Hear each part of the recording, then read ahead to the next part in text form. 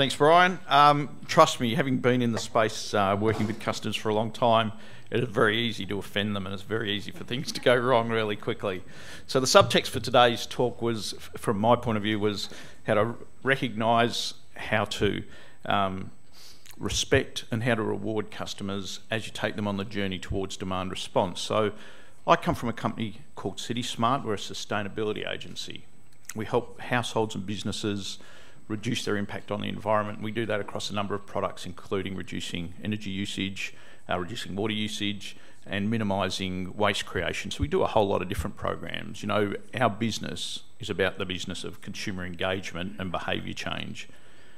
It's a really, really hard business to be in. We all know, we've heard this morning about all the challenges, and there's lots of issues that you face when you're doing this. But, you know, in an attempt to continually do this better, we've been on a journey for a long time, because we think and we believe that if you start with the customer in mind and understand what the customer expectation is, you can work backwards from there to understand how you need to shape your message and what channels you need to use to deliver those messages.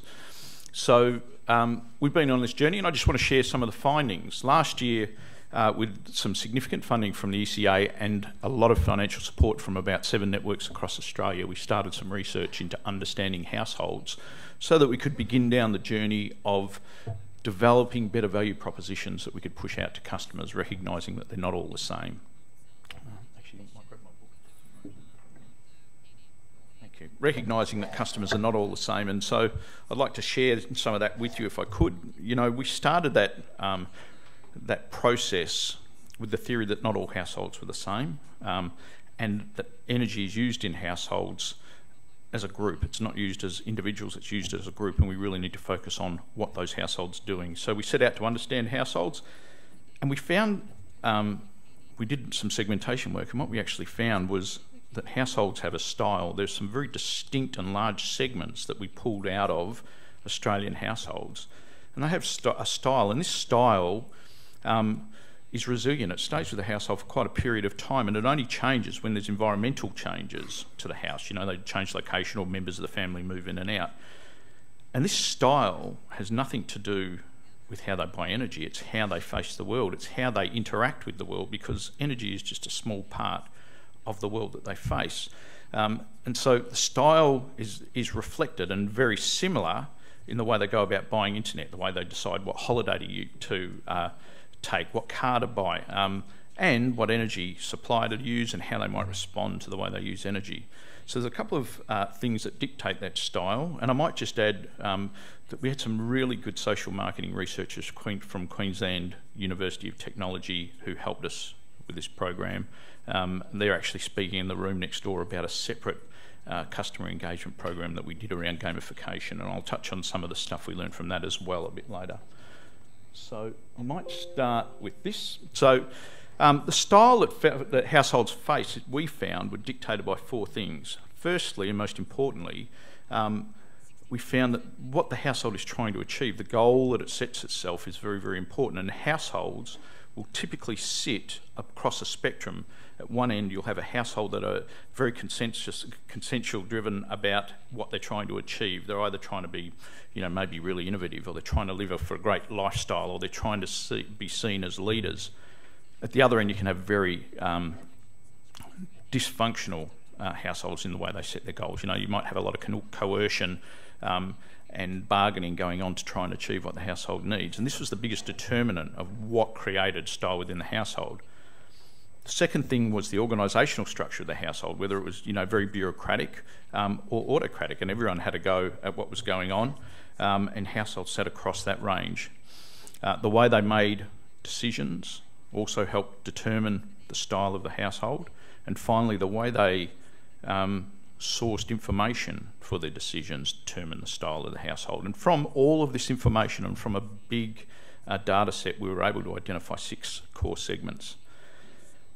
We gave these segment names animal names, and the reason we gave them animal names is our researchers had had similar success in some medical research that they've been doing, and by naming segments after animals, we're able to create some intuitive understanding of how that segment might behave.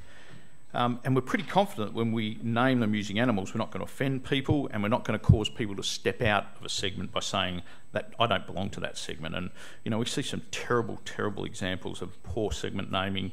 I've seen names like Debt Star for people who are heavily in debt, and you know, that's just a terrible name to call a segment. Or Quality Fanatics. You may love quality, but that doesn't make you a fanatic. So you want names that will enable people to step into a segment. So these are our segments, and they're really, really interesting, and I'll very quickly just run through what they are. So you have the flock of geese. The flock of geese are a household who typically have people who take turns leading that household on different decisions depending on where their expertise lies. You have the ants. Now the ants are very bureaucratic. They have one leader, and they're very focused on achieving something, and everyone understands the part that they play in achieving whatever it is they set out to achieve. The wallabies are exactly what you'd expect. They're a bunch of people who just jump around and enjoy life. You know, everything is about lifestyle and nothing else really matters. Now, they actually achieve quite a bit, but the most important thing to them is what they're doing outside of work and outside of the things that they need to make their life happen. So, you know, they're an interesting segment. We have the bees that look like the ants, only different. You know, they're very bureaucratic, but they're a group of experts working together. When bees leave the hive, they're not told where to go, they're not told what flowers to go after and how much pollen to collect. So there are a whole lot of experts who work together to achieve the aims of that household. Then we have the two cat groups. We've got the domestic cats who sit on the couch and just want to be served. Bring it to me, I'm not interested in doing anything at all. And then you've got the lions who are the king of the domain, and they are the innovators. They're at the front end of chasing everything that's going to make them bigger and better.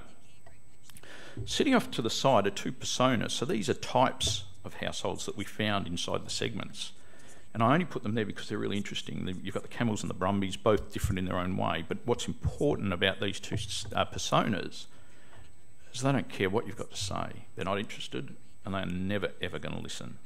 And if you waste a single dollar trying to convince them to change or do whatever they want to do, then that's a dollar wasted and you'll never see it back. So, you know, if you can identify who these people are, you can stay away from them, you can get better return on the rest of your marketing dollar.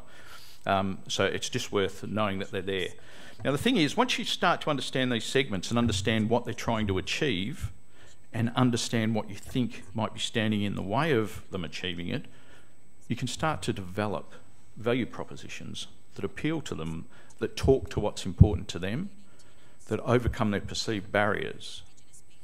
And let me just say that again, their perceived barriers. A lot of these households perceive that there are things stopping them from achieving their goals. They're not necessarily actually barriers, but in their estimation, they're problems. And so once you know them, you can work to break down those barriers, and it helps you move along the path of delivering a customer value proposition.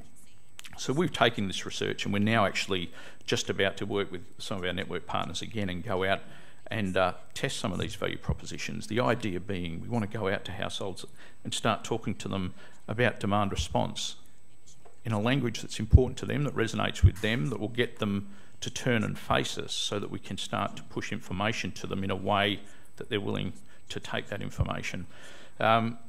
So that's really interesting, and this is really interesting. And I guess the whole point of everything I've just shown you is we need to be really conscious when we're talking about households that they're not all the same, and we need different messages for different groups, and they need to be really need to be crafted in a way that is meaningful to those groups. And some of the other things that we found through this process is that there are actually different ways to provide information to customers, but we were testing to understand what their preferences were. And this was a very small part of our trial, but it's just interesting to share. So we wanted to understand how they wanted information served up to them to help them understand it. And you can see from that diagram that most households are just overburdened with complex information, and they're just looking for simple, easy, fun ways to gain information that they can gather along the way, whether that be through colourful apps or through gamification or through events that engage them in ways outside of the traditional ways. You know, providing track and monitor and report type activities to customers is not as popular. People see that as quite tedious and difficult to absorb. And there's a lot of people who are not interested in having anyone come to their house face to face. Sorry, I shouldn't say there's a lot of people. In our group, there was a lot of people. And I should mention, because I didn't mention it earlier, we focused on digital natives here because we are a digital agency and we know that that's not the whole market, it's only half the market, but we understand that you can't be all things to all people. So in our digital natives group, face-to-face marketing is not successful. But I should also add, we do a lot of face-to-face interventions with other groups that work successfully and work really well. So that was a really good finding. We mentioned it a lot this morning, but trust matters.